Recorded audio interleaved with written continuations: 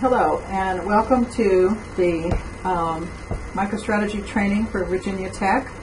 Today we're going to talk about the MicroStrategy plugin for Excel and how to run a report once you have your Excel plugin set up, which we covered in the first video. So if you click on the MicroStrategy plugin button, you will get the options that we talked a little bit about in the last video. But in particular, you're going to sign into Office with the star icon, and it will ask you for your LDAP authentication.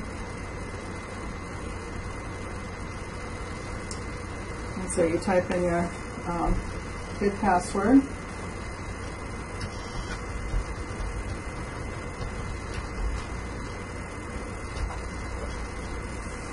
And it will retrieve the projects that are in that instance, in this case the production instance, and we only have one project, so pick that one, production.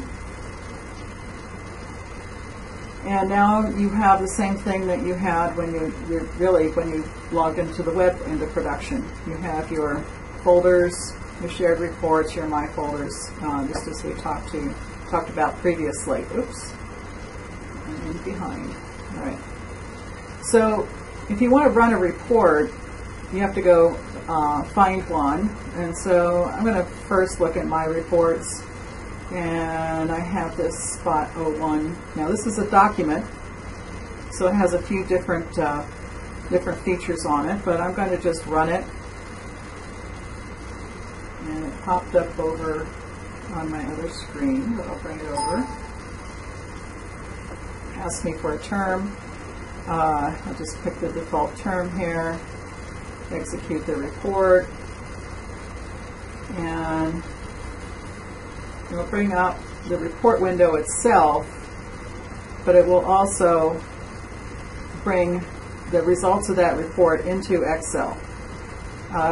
It just brings it one-to-one in this case because I'm running a document, same format that you would see in PDF you're seeing in Excel.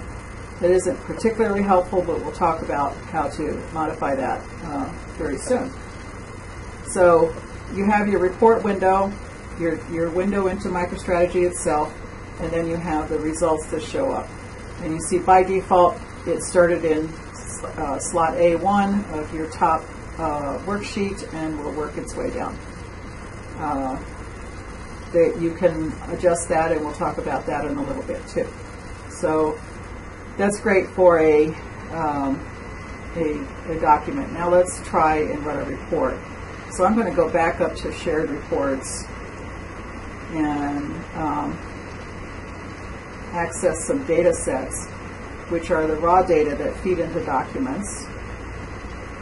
And I'm going to run, let's run the same report as a data set. And if I run it, it will ask me, here's the report execution window, the prompt window. I'm going to take the default prompt, execute the report,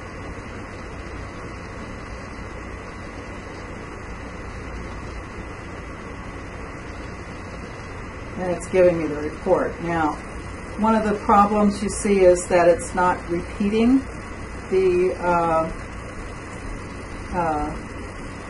items, so that you don't really have a true spreadsheet. You have the non-repeating items but just like you would in the report. That can be fixed by going to your report options, and you run the report as flattened. Now the report options are on the screen where your list of reports are, and your My Reports and Shared Reports. So that's the window you would find that. You click on the reports icon, and you can run the report in all of these different ways. If you were looking at a PDF report, you have to have a report highlighted. If I'm looking at a document, you don't get those options, not all of them. So let me go back to the spot 01 that I had prior, and I go into reports, and you see these are grayed out. I can't run this report flattened because it's a document. But if I go to the data sets, which I was at previously, the data sets are the basis for the documents. And if you're an analyst, you have access to the data sets if you're at the analyst level. And you may have data sets in your own area. You can tell by the icon whether they're a data set, or if you look up here, you see the documents have the little red icon. Okay, so let's highlight the data set and look at the reports options. And you can see you can run it in many, many different ways. If I run this report flattened,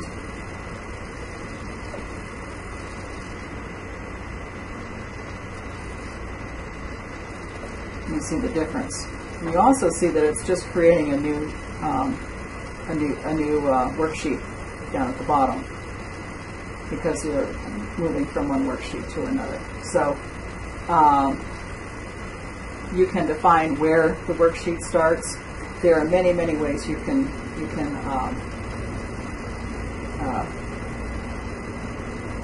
format your reports. And the best way to figure that out is to go to the help that's right on the MicroStrategy plugin screen.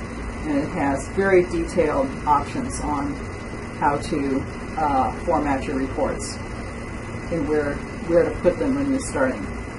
Okay, so you can go to, this has all of the help, but it will specifically point to the parts that you care about. What you really have to decide is how you want it formatted, and then go into the help and decide how what parts will allow you to get to that option. If you look under the workbook option, you see you can refresh all your reports, you can re-execute all your reports, you can re-prompt all your reports, you can clear them all, and we'll talk about these in a little bit later. But you can clear your saved prompt answers. So there's lots of ways that you can set up your workbook to when you come back in it the next time, it's working exactly the way you expect. Again, you have many of these. You can run your report to a grid or a chart, grid and a chart, to an outline, which is essentially what we did in this other default process. The flattened, which we just talked about.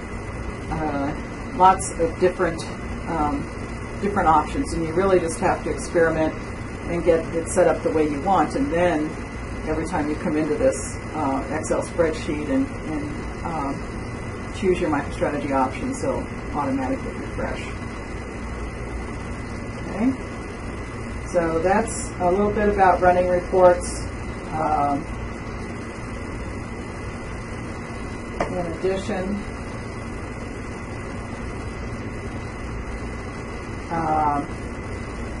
you want to look at the options that are on your toolbar. So let's look at this options. Now this is not in that MicroStrategy window, which now I don't know where it went.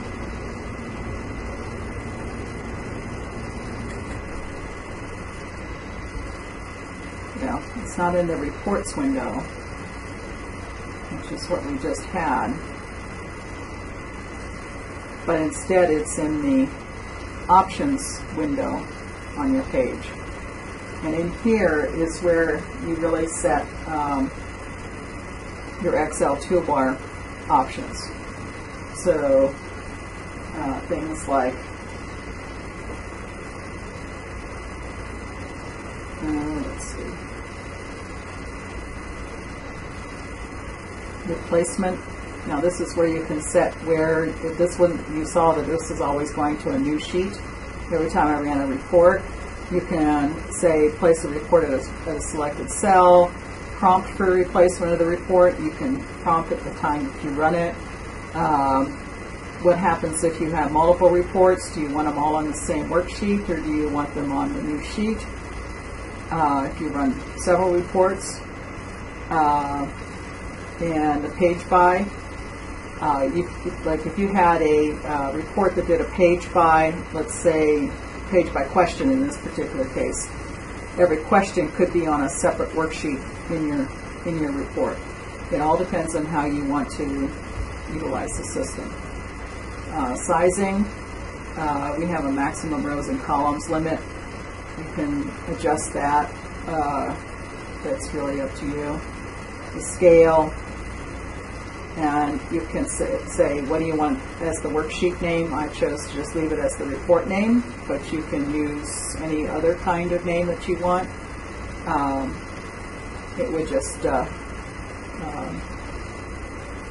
put the name that you desire. And you have likewise special features on the PowerPoint and on the Word in order to adjust how MicroStrategy renders on those tools. So those are just a little bit of the options that are available in the